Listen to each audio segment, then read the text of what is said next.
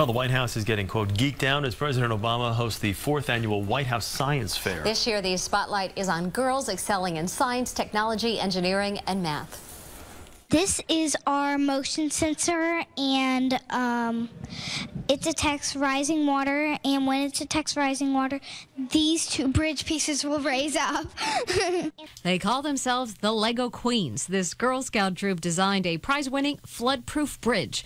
The girls say the idea came to them after they noticed floodwaters washing out bridges and keeping first responders from reaching certain communities.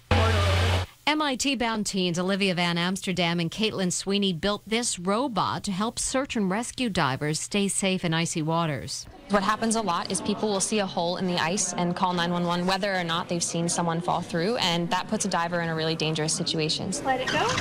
9-year-old Maria Haynes is a huge football fan. Her passion for the game and accidentally dropping her cell phone inspired the concussion cushion. She added a soft layer to the outside of hard helmets, testing her theory with foam and gel padding. So the gel really absorbed the impact and dispersed it, while the foam kind of absorbed it but sent it right back.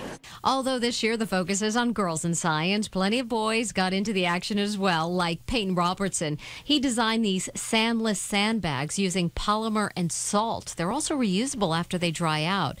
Deirdre Carrillo helps build and race electric cars. Battery management comes into this, a lot of strategy, because it's batteries and we want it to be efficient.